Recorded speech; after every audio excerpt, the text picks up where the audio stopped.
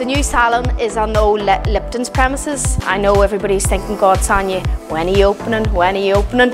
But I don't think they realised how much work actually went on in here. We basically gutted the old Lipton's. So on the 12th of February, I got my keys.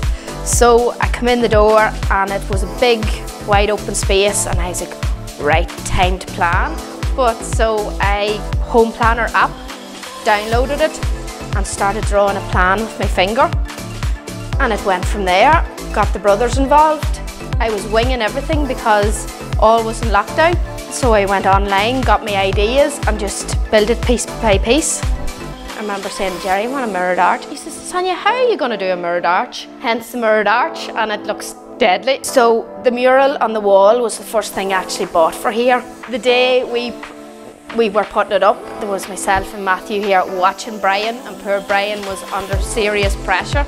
But the pressure was on him, but you know what? It was the fastest wallpaper that ever went on the wall. It was very hard. There was a lot of ups and downs and setbacks, but I'm glad to be back in the uniform and out of the rags. So I'm still offering the same services as the last salon. You can phone in and get your appointment.